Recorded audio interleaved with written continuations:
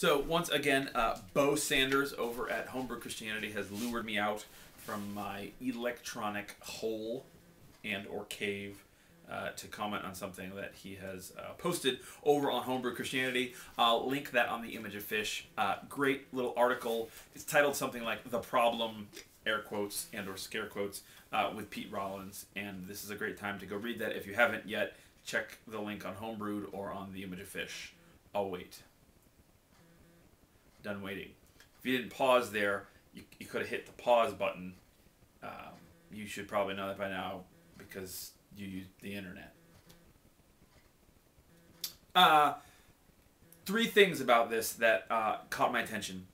First, his use of the medium as the message, which touches on that patron saint of the internet age, Marshall McLuhan, who's the formative thinker for me. Second, he talked about Pete Rollins in general. Third, he talked about Pete Rollins and the problem with Pete Rollins. All three of those things are things that get my attention.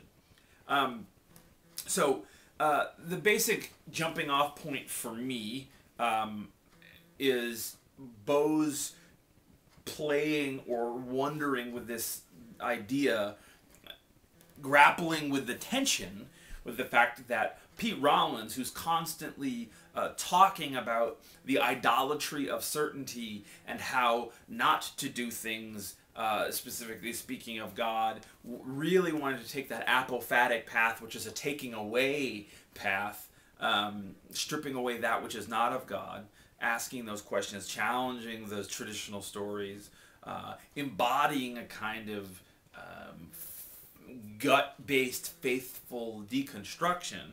This guy is the guy who stands in front of a crowd and lectures, telling people to challenge systems of thought. So there's this weird tension that Bo acknowledges regarding the fact that a lot of what Pete Rollins does is didactic lectureship, and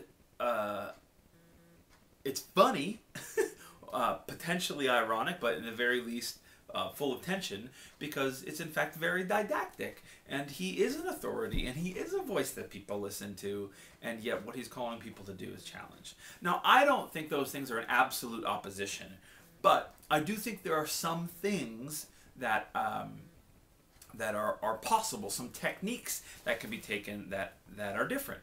And I think Bo is exactly right to bring up this question of the medium and the message, because the fact of the matter is that in many ways, what McLuhan's insight is those things are interchangeable. So, for example, I have for a couple of years and just released in June this film, Made as Makers. It's made for congregations to inspire conversation, to cause questioning, very similar themes, very resonant with a lot of Pete's work. And I made this movie specifically without myself being the focal character. It's a 44-minute long movie about the intersection of creativity and faith and how people articulate their own versions and visions of how God is at work in their lives, what they hope for in the church, and what faith is for them. And in the 44 minutes, which I hope are played in various churches and congregations and faith communities and emergent cohorts and pub theologies and however you want to slice it up, I'm only in there 5 minutes. Why? Because my calling in this particular piece of work and as Made Makers was to gather those voices together, to use whatever small sliver of clout and cachet that I have to draw attention to those voices that would not have been heard, possibly were it not for me. The medium there matters. And even so, the very first review that came out, Yo Rocco, great guy, generally positive review, but one of the things that he said in it was, I wish there had been more of Callid. He's the interesting, passionate one. These other people, they're great, I guess, but, he's the really interesting one. And here's the bottom line. To some degree, to the extent that I am interesting, I attribute that to some giftedness that I believe has been bestowed by God, nurtured, sustained, and held accountable to by my faith community. And I'm grateful every day that I get to exercise those gifts of articulation, of education, and of kind of speaking this good news. But when I do that, I have to be aware of the fact that those articulations and that giftedness combined with my talents and skills make people look at me. And on a good day, maybe I could take people looking at me and listening to me and turn them from me to the spirit that quickens, right? That spirit and power that is in Christ and the Holy Spirit. But that's on a good day, and that's still not the same thing as taking the kind of the looks and the gaze and the attention from other people and directing it via whatever sliver of cachet and kind of social capital I have to those who aren't seen, people who aren't heard, people who aren't listened to. And I think that it's important that we do that kind of thing, especially those of us that are white men, because we have that mark of privilege. People do listen to us. We sometimes have significant Twitter followings or blog readership or book sales. And don't we, in fact, have a responsibility to bring rise to a voice that isn't heard? I'm not saying that Pete Rollins should shut up and never talk again and only let some person who's not a white man talk.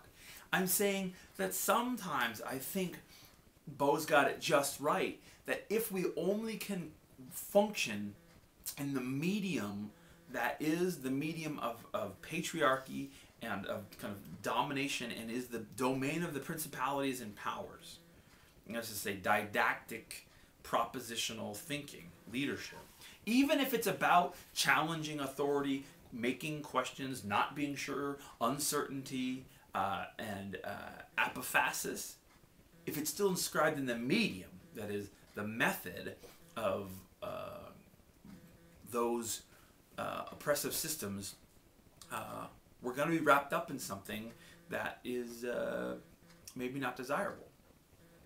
Which is a segue to something that I've thought a lot about and I've had conversations with a number of folks about, and it's something that just kind of like digs out my heart with a spoon whenever I hear it talked about, which is the fact that people want to claim all the time that the emergent church has no leadership, which I say is bupkis. Now, I understand that no one's getting an emergent church check, no one's in charge of the emergent church committee, no one's making millions from the emergent church as an organization, but the fact is, when people go to learn about the emergent church, certain people's books and blogs are recommended.